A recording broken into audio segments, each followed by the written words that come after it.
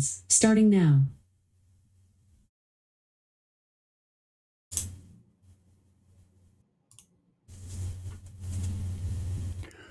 Heavenly Father, we are thankful for the expression of your will for our daily lives as you have shown us in your word. We therefore, Lord, claim all the will of God for today. We are thankful that you have blessed us with all spiritual blessings in heavenly places in Christ Jesus.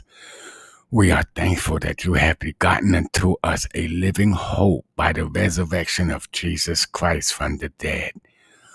We are thankful that you have made a provision so that today we can live filled with the Spirit of God, with love, joy, and peace, with long suffering, gentleness, and goodness, with meekness, faithfulness, and self-control in our lives.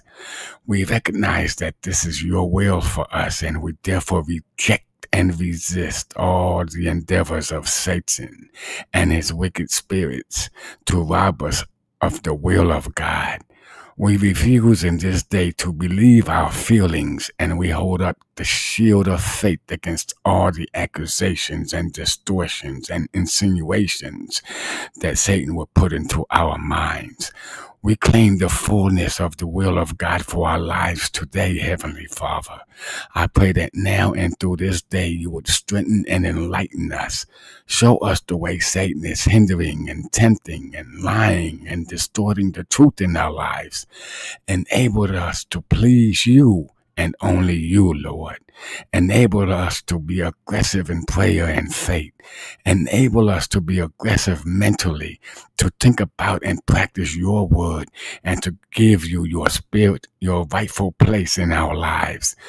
Heavenly Father, how great is thy name in all of heaven, on earth, and below the earth.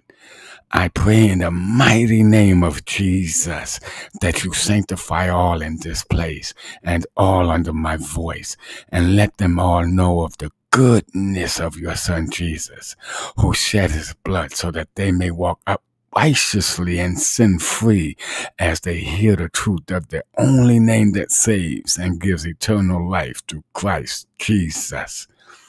Father Jehovah, let your Holy Spirit touch all open hearts, willing to receive your Son Jesus, and remove all wickedness and all evil spirits from this place and from everyone under my voice right now.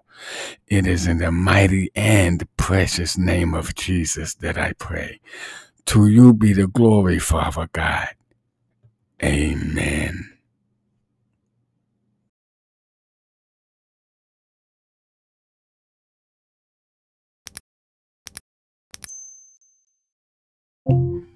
Stop.